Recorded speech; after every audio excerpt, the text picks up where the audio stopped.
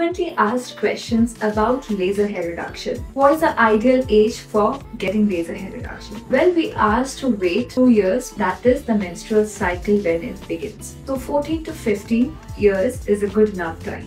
Second, is it painful? Well, we have the best technology in the market, that is Supran. It is not painful. You can just feel a hot stone kind of massage. Certain areas you might feel little pricking sensation, but it is not at all painful otherwise. Third, is it safe to do bikini? Absolutely yes. There is no drawback, no side effects in pregnancy, conceiving or fertility if you do the bikini area. So of course this is completely safe. Lastly, can laser hair reduction be done in PCOD patients? Yes, of course. In fact, large number of our clients have polycystic ovaries and this is very common these days. So yes, if you are waxing, threading, shaving, then please stop all those and go for laser hair reduction. Some areas like the face and other hormone dependent areas will require more number of sessions than other patients of course, but it is a very nice alternative to other technologies. And overall,